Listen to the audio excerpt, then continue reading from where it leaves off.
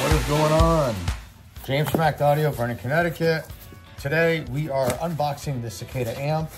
I'm putting it on my bike, so I figured I'd do a little unboxing of it. It's not new or anything fancy, but I'll tell you what, I deal with a lot of amp companies. CICADA I know sounds good. I ordered this amp kind of on a whim. I didn't look at the specs. We had already placed our final order for the day on Thursday, and I knew if I needed something for my bike, so I said, see what happens. So I ordered the amp, get it in here thinking it's gonna be huge, not gonna fit. Let me tell you, I was pretty surprised. So this amp comes in two versions, right? It's the FLX 1400.4. There's also a FLX 1400.4P. That one has a built-in DSP.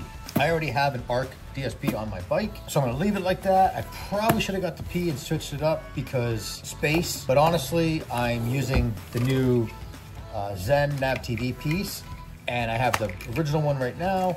There's a DSP one coming. I want to test that out too on my bike, because I like to test everything on my bike before we install it. So I figured, let it go and just get the regular amp. So first things first, this is a 350 by 4 at 2 ohms, right? A lot of us aren't running necessarily, well, so a lot of the new speakers are 2 ohms. So if you're running 2 ohms, you're gonna get full power 350 by 4. If you're running 4 ohm, you're gonna get 225 by 4. So a lot of the new speakers coming out, for bikes, you can get in 2 ohm. Worst case, I'll do 2 ohms in the fairing, a speaker that's very powerful, like MP652, it can handle that power. Or I'll do like a MP654 and a SX165 Neo in the lowers, and wire them down, so 4 ohm, wire them down to 2 ohms to double the power out of the amp. We just did a bike for a customer. He wasn't sure if he wanted lowers, so we did the uppers, and we left the room so he can do the lowers in the future, get more power and displacement out of it. So, opening this up, first thing we see is the CICADA packaging, which I always love. Congrats. You're gonna fucking love it. Larry Frederick was an interesting guy. I don't know what the word I'm looking for, but he was a good guy, and that's his personality right there. This is a 2-year warranty amp when installed by a dealer. It comes with some ferrules, which is nice.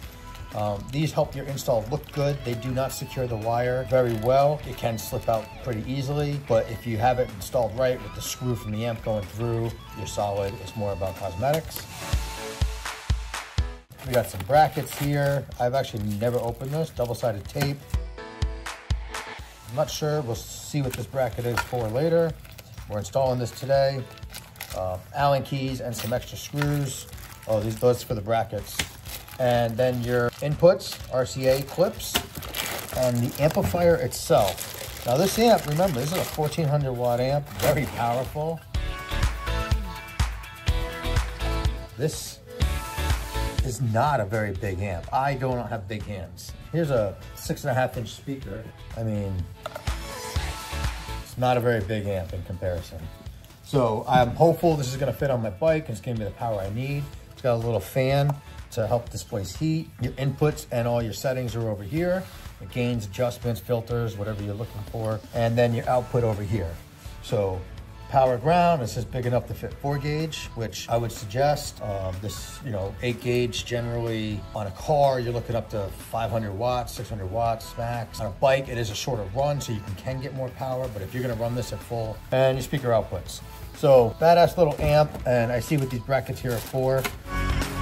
They are for a different mounting option, which is kind of cool. So you can see these are like a V, right? It's 90 degree almost. And they would secure here. It's actually the same thing, so it makes 0 difference. So maybe they're just extra parts. All right, it does say in the owner's manual, multi-FLX able, flex able mounting brackets. Mounting options with included optional mounting bracket. So I'm not sure exactly how they work. We're gonna go install the amp and hopefully it fits on my bike. We'll play with it. So I'm not really sure what these do to give it better mounting options. We'll find out, we'll report back.